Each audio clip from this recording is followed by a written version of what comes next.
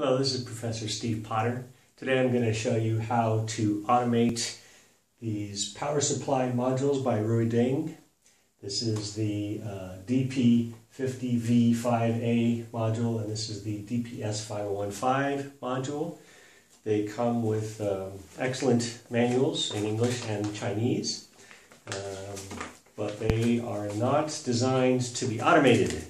So I figured out how to hack into them and allow them to be controlled by an Arduino. In my case, I use the Simblee breakout board from SparkFun, but you could use any Arduino you want. This one's very handy because it has Bluetooth chip in it that allows you to do remote control.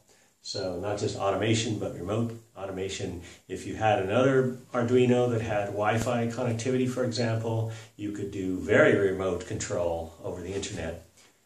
However, my favorite Arduino is probably Teensy 3.6. It's got about 60 GPIO lines. It's got an SD card, very fast processor, but it doesn't have Bluetooth or Wi-Fi, so you'd have to add that on as a separate shield of some sort if you're going to do that.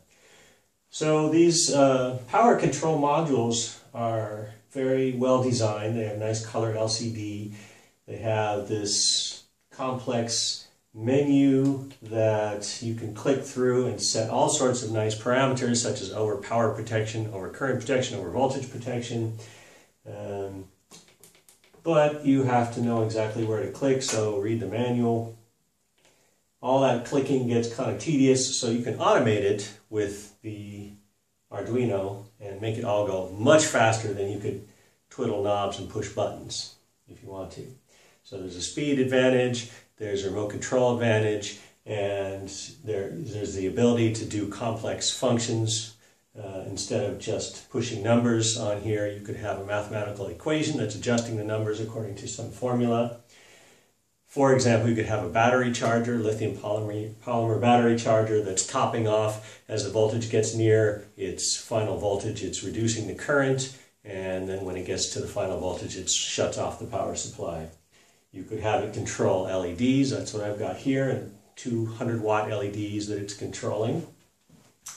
And something that I should mention is that these knobs, these rotary encoders on here, are grounded every other click, and I've got LEDs here to indicate if one of the knobs is in a grounded state, the red LED comes on. And if that's the case, you cannot control it. The Arduino is not capable of controlling a grounded switch.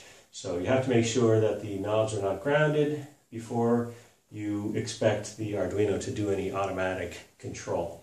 So that's why I set this up here. I've also got a real-time clock chip in here that remembers what time it is, so I can have things come on and off at different times, or for example while I'm asleep. How do you get this thing to talk to the Arduino? Well, it's very easy for the DPS5015 because the main board that controls all the electronics is separate from the front panel and is connected by a cable. It's very easy to hack into. And I described that in great detail in an Instructable I wrote at instructables.com, so search for Professor Potter and you will find it there. If you have this smaller power supply module in which the electronics are all right there in the front panel, it's a little bit trickier because you have to solder wires onto each of the switches and the knob here, but it's doable. Once you have soldered the cables on, it's just a matter of sending the right commands from the Arduino into the device, and it acts as if you have push buttons on the front. So you're spoofing the button presses and the knob turning using signals from the Arduino. The DPS5015 has two cables, one for its keypad and one for the LCD. So you need to hack into the keypad cable completely. As you can see here, I've cut it in half and soldered a ribbon cable to each of its wires. And for the LCD cable, you may or may not want to use the 3.3 volt line, which I think is number 3 on the wire, to power your Arduino. That's what I did. So I've got the 3.3 volts coming in over here, and then this plug goes over into this female header over here. And as you can see, I've installed some resistors. These are important for limiting the current if your Arduino is commanding a high signal while somebody is pushing a button on the front panel. That would cause a direct short, and that would burn something out. So you definitely want to include these resistors. I think I used about 5K for most of the pins. However, I also used 1K resistors for the rotary encoder. And this orange wire is connected without any resistors to sense what the state of the rotary encoder is, and that's a tricky issue that's described in my Instructable. Definitely worth looking at. If you have the smaller device, not the DPS5015, but something like this where all the electronics are in the keypad itself, then you have a little bit trickier of a job to solder all those wires directly onto the switches themselves like this. So here's a close-up view of the front panel, and this is the down arrow switch. Here's the set switch, and you can see that I've soldered directly onto one of the wires coming out of the switch there.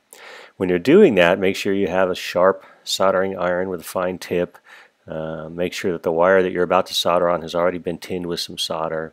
And of course, watch out for the other little components that are nearby that you might ruin in the process of soldering it on. And of course, watch out for the LCD. You can see I melted the plastic a little bit with the soldering iron. If you're on the other side where the ribbon cable is for the LCD, that could be a big problem if you melted that. So those kind of details can be found on my Instructable. So have a look at the Instructable. There's lots and lots of detail there. The chip that I used, the Arduino chip that I used here is the Simblee chip. It's on a breakout board that's put together by SparkFun. I highly recommend it. This is a Bluetooth solution that works very easily and very well. The breakout board has some extra connections on it that you can get one from Simblee itself, distributed through Mouser and DigiKey and companies like that. That's black colored, but this red one from SparkFun is better because it has connections for the programming chip. And for the programmer, the details of which one I used are in the Instructable. So I wrote an Arduino sketch that controls these devices, and I'll show you an example of automating the changing of the brightness of the LCD. Here's the control panel for the LED lamp that I made with 200-watt LEDs. This one is the DP50V5A, and this is the DPS5015. And in between is the Simblee, the Arduino and Bluetooth. There's a little Simblee chip there. Here is the real-time clock module. And these are some LEDs to indicate whether or not the knobs are in their grounded state, which you can read about in the Instructable. So if it's green, then they're okay, and that means that the Arduino can control them. So here we go. There's the Simblee app. It's called For Mobile under the letter F, not S for Simblee, but F. And there is my sketch that it's running. And now the Simblee is loading the user interface into my phone. There, it's already loaded. This is the home screen. And if I go to the info screen, you can see that there is a button for adjusting the LCD brightness. So they're already set to bright, so I'm going to turn them dim. And in about 1 second, they're both dim. Now I'll set them bright. Boom. There you go. That takes me about half a minute to do by pushing buttons. Now I'm going to try changing the LCD brightness by hand.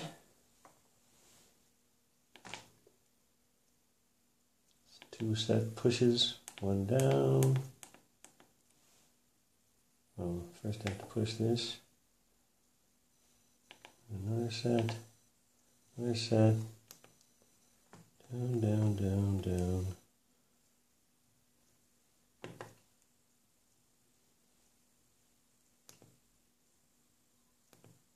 There. Let's do that again. Now go back to bright. Set, set, down, down, down, down, down, push, right turn, 5 clicks, set, set, set, down, down, down, down, down, push, click, click, click, click, click, set, set. There you go. And I can also use the remote control screen here. It has all of the buttons and knobs that are on the front panel here. So I can control it, say, from my bed or the couch. And I can turn on an LED, adjust its brightness. Turn on the other one. Adjust its brightness, turn that one off.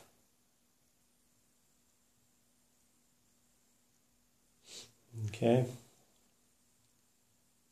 I can also spoof turning the knobs and pushing various buttons on here by pushing these here. And there's also a real-time clock. I can set what the current time is here on this screen, and this little chip here has a battery, backup battery, to remember what time it is. Turn on, turn off. But you could do anything, you know, your imagination is the limit. Anything that you need to control the power of in some tricky fashion, or remotely, or while you're away, or while you're asleep, you could do by writing your own sketch. The nice thing about the Simblee is that the user interface for a smartphone app is all programmed in the Arduino IDE, so that you don't need to learn Java, you don't need to write an app yourself. You basically create the app in the Arduino environment, and then it loads it from the Simblee chip into your phone each time you run the app. There is some caching, so that process goes a little faster the second time that you do it. But it's very convenient and easy to get an app up and running. Simblee connects instantly. Simblee is very quick. A few milliseconds is all it takes to form a connection. So if you want to automate the control of large currents up to 15 amps, 50 volts DC, read the manuals and avail yourself of all the information about the Simblee if you're going to use that particular Arduino. As I mentioned, if you're not doing remote control, there's no good reason to use the Simblee. It's not a very powerful Arduino. The TNT is much better.